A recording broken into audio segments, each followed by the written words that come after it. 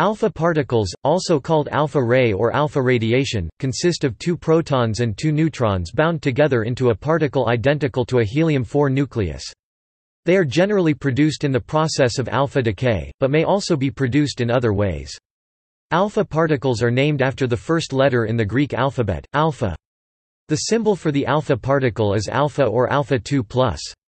Because they are identical to helium nuclei, they are also sometimes written as He2+ or 42 He2+, indicating a helium ion with a +2 charge missing its 2 electrons. If the ion gains electrons from its environment, the alpha particle becomes a normal electrically neutral helium atom 42 He. Alpha particles, like helium nuclei, have a net spin of 0. Due to the mechanism of their production in standard alpha radioactive decay, alpha particles generally have a kinetic energy of about 5 MeV, and a velocity in the vicinity of 5% the speed of light. See discussion below for the limits of these figures in alpha decay. They are a highly ionizing form of particle radiation, and when resulting from radioactive alpha decay have low penetration depth. They are able to be stopped by a few centimeters of air, or by the skin. However, so-called long-range alpha particles from ternary fission are 3 times as energetic, and penetrate 3 times as far. As noted, the helium nuclei that form 10 to 12% of cosmic rays are also usually of much higher energy than those produced by nuclear decay processes, and are thus capable of being highly penetrating and able to traverse the human body and also many meters of dense solid shielding, depending on their energy. To a lesser extent, this is also true of very high-energy helium nuclei produced by particle accelerators. When alpha particle-emitting isotopes are ingested, they are far more dangerous than their half-life or decay rate would suggest, due to the high relative biological effectiveness of alpha radiation to cause biological damage. Alpha radiation is an average of about 20 times more dangerous, and in experiments with inhaled alpha emitter up to 1,000 times more dangerous, than an equivalent activity of beta-emitting or gamma-emitting radioisotopes.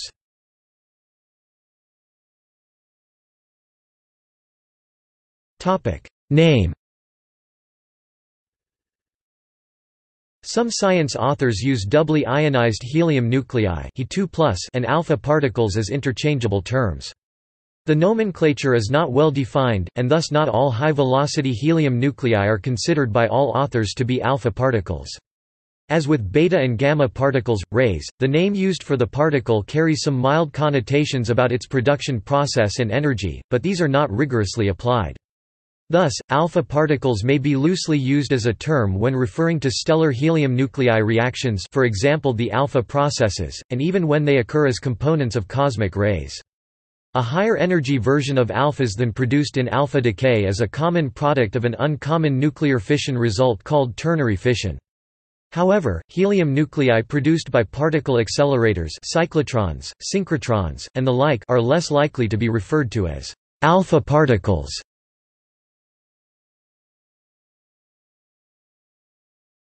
Topic: Sources of alpha particles.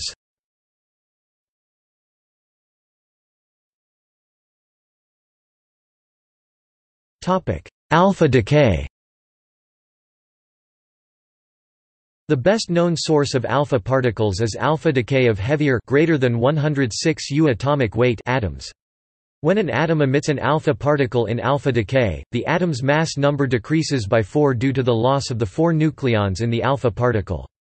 The atomic number of the atom goes down by exactly 2. As a result of the loss of 2 protons, the atom becomes a new element. Examples of this sort of nuclear transmutation are when uranium becomes thorium, or radium becomes radon gas, due to alpha decay.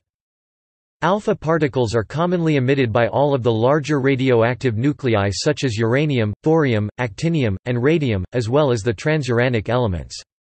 Unlike other types of decay, alpha decay as a process must have a minimum size atomic nucleus that can support it. The smallest nuclei that have to date been found to be capable of alpha emission are beryllium-8 and the lightest nuclides of tellurium element 52, with mass numbers between 106 and 110. The process of alpha decay sometimes leaves the nucleus in an excited state, wherein the emission of a gamma ray then removes the excess energy.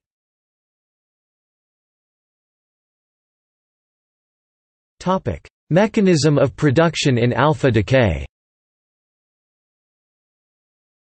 In contrast to beta decay, the fundamental interactions responsible for alpha decay are a balance between the electromagnetic force and nuclear force. Alpha decay results from the Coulomb repulsion between the alpha particle and the rest of the nucleus, which both have a positive electric charge, but which is kept in check by the nuclear force. In classical physics, alpha particles do not have enough energy to escape the potential well from the strong force inside the nucleus. This well involves escaping the strong force to go up one side of the well, which is followed by the electromagnetic force causing a repulsive push-off down the other side. However, the quantum tunneling effect allows alphas to escape even though they do not have enough energy to overcome the nuclear force. This is allowed by the wave nature of matter, which allows the alpha particle to spend some of its time in a region so far from the nucleus that the potential from the repulsive electromagnetic force has fully compensated for the attraction of the nuclear force. From this point, alpha particles can escape, and in quantum mechanics, after a certain time, they do so.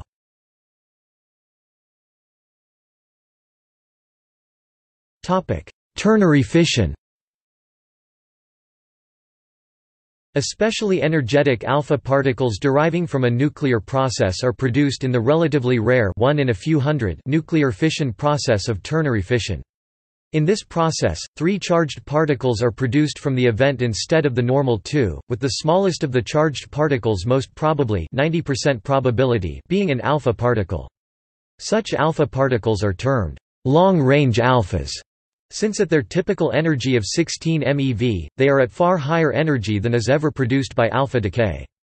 Ternary fission happens in both neutron-induced fission, the nuclear reaction that happens in a nuclear reactor, and also when fissionable and fissile actinides nuclides, i.e., heavy atoms capable of fission, undergo spontaneous fission as a form of radioactive decay. In both induced and spontaneous fission, the higher energies available in heavy nuclei result in long-range alphas of higher energy than those from alpha decay.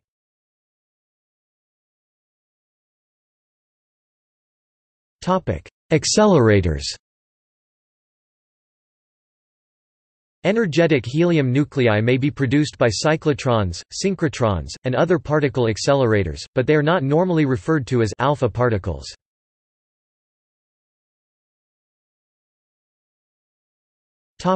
Solar core reactions. As noted, helium nuclei may participate in nuclear reactions in stars, and occasionally and historically these have been referred to as alpha reactions. See for example triple alpha process.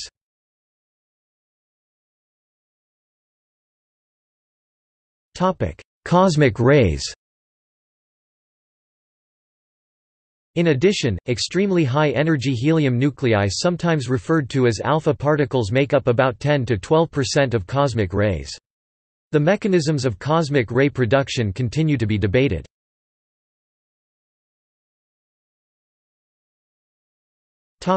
Energy and absorption. The energy of the alpha emitted in alpha decay is mildly dependent on the half-life for the emission process, with many orders of magnitude differences in half-life being associated with energy changes of less than 50%. See alpha decay. The energy of alpha particles emitted varies, with higher energy alpha particles being emitted from larger nuclei, but most alpha particles have energies of between 3 and 7 MeV mega electron volts, corresponding to extremely long and extremely short half-lives of alpha-emitting nuclides, respectively. This energy is a substantial amount of energy for a single particle, but their high mass means alpha particles have a lower speed with a typical kinetic energy of 5 MeV. The speed is 15,000 km per second, which is 5% of the speed of light than any other common type of radiation, beta particles, neutrons, etc. Because of their charge and large mass, alpha particles are easily absorbed by materials, and they can travel only a few centimeters in air. They can be absorbed by tissue paper or the outer layers of human skin, about 40 micrometers, equivalent to a few cells deep.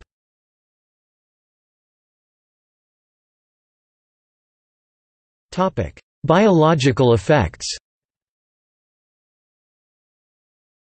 Due to the short range of absorption and inability to penetrate the outer layers of skin, alpha particles are not, in general, dangerous to life unless the source is ingested or inhaled.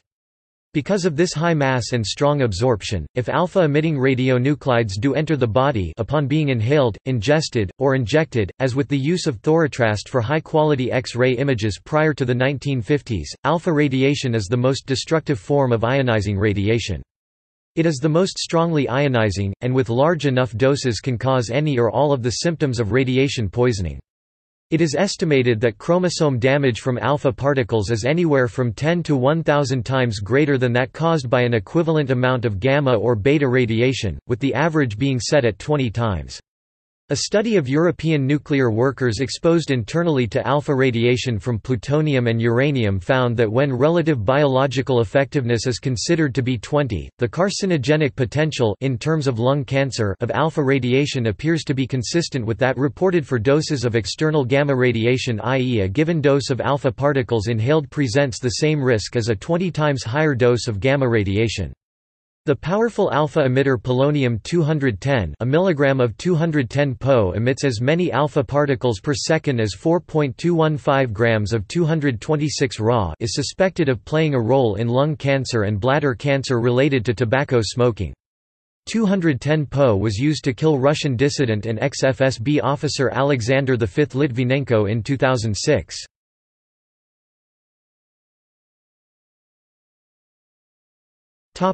History of discovery and use. In the years 1899 and 1900, physicists Ernest Rutherford, working in McGill University in Montreal, Canada, and Paul Villard, working in Paris, separated radiation into three types, eventually named alpha, beta, and gamma by Rutherford, based on penetration of objects and deflection by a magnetic field. Alpha rays were defined by Rutherford as those having the lowest penetration of ordinary objects. Rutherford's work also included measurements of the ratio of an alpha particle's mass to its charge, which led him to the hypothesis that alpha particles were doubly charged helium ions, later shown to be bare helium nuclei. In 1907, Ernest Rutherford and Thomas Royds finally proved that alpha particles were indeed helium ions. To do this, they allowed alpha particles to penetrate a very thin glass wall of an evacuated tube, thus capturing a large number of the hypothesized helium ions inside the tube. They then caused an electric spark inside the tube, which provided a shower of electrons that were taken up by the ions to form neutral atoms of a gas. Subsequent study of the spectra of the resulting gas showed that it was helium and that the alpha particles were indeed the hypothesized helium ions. Because alpha particles occur naturally, but can have energy high enough to participate in a nuclear reaction, study of them led to much early knowledge of nuclear physics. Rutherford used alpha particles emitted by radium bromide to infer that J. J. Thomson's plum pudding model of the atom was fundamentally flawed. In Rutherford's gold foil experiment conducted by his students Hans Geiger and Ernest Marsden, a narrow beam of alpha particles was established, passing through very thin, a few hundred atoms thick, gold foil. The alpha particles were detected by a zinc sulfide screen, which emits a flash of light upon an alpha particle collision. Rutherford hypothesized that, assuming the plum pudding model of the atom was correct, the positively charged alpha particles would be only slightly deflected, if at all, by the dispersed positive charge predicted. It was found that some of the alpha particles were deflected at much larger angles than expected at a suggestion by Rutherford to check it, and some even bounced almost directly back. Although most of the alpha particles went straight through as expected, Rutherford commented that the few particles that were deflected was akin to shooting a 15-inch shell at tissue paper only to have it bounce off, again assuming the plum pudding theory was correct. It was determined that the atom's positive charge was concentrated in a small area in its center, making the positive charge dense enough to deflect any positively charged alpha particles that came close to what was later termed the nucleus. Prior to this discovery, it was not known that alpha particles were themselves atomic nuclei, nor was the existence of protons or neutrons known. After this discovery, J. J. Thomson's plum pudding model was abandoned, and Rutherford's experiment led to the Bohr model, named for Niels Bohr, and later the modern wave mechanical model of the atom. Rutherford went on to use alpha particles to accidentally produce what he later understood as a directed nuclear transmutation of one element to another, in 1917. Transmutation of elements from one to another had been understood since 1901 as a result of natural radioactive decay, but when Rutherford projected alpha particles from alpha decay into air, he discovered this produced a new type of radiation which proved to be hydrogen nuclei. Rutherford named these protons. Further experimentation showed the protons to be coming from the nitrogen component of air, and the reaction was deduced to be a transmutation of nitrogen into oxygen in the reaction 14N plus alpha 17O plus P. This was the first discovered nuclear reaction. To the adjacent pictures, according to the energy loss curve by Bragg, it is recognizable that the alpha particle indeed loses more energy on the end of the trace.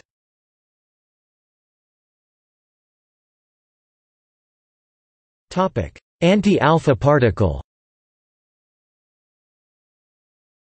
In 2011, members of the International Star Collaboration using the relativistic heavy ion collider at the U.S. Department of Energy's Brookhaven National Laboratory detected the antimatter partner of the helium nucleus, also known as the anti-alpha. The experiment used gold ions moving at nearly the speed of light and colliding head-on to produce the antiparticle.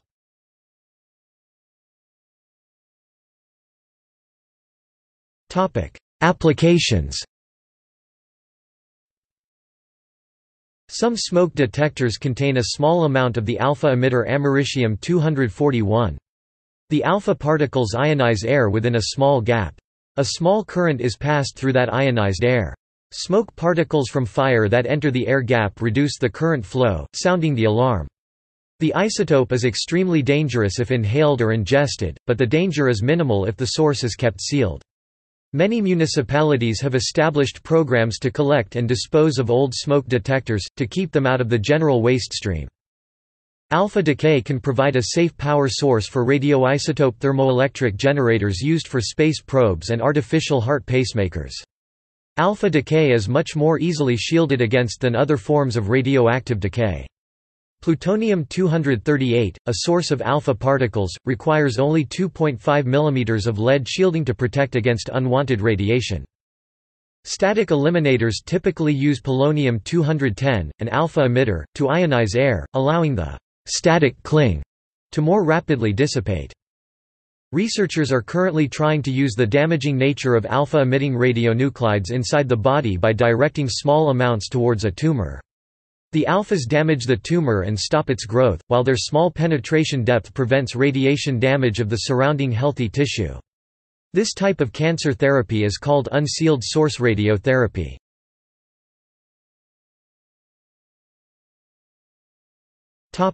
Alpha radiation and DRAM errors. In computer technology, dynamic random access memory (DRAM) soft errors were linked to alpha particles in 1978 in Intel's DRAM chips. The discovery led to strict control of radioactive elements in the packaging of semiconductor materials, and the problem is largely considered to be solved.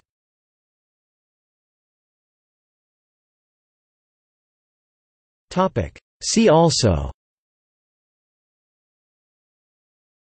beta particle, cosmic rays, helion, the nucleus of helium-3 rather than helium-4, list of alpha-emitting materials, Rutherford scattering, nuclear physics, particle physics, radioactive isotope, rays, beta rays, gamma ray, delta ray, epsilon radiation.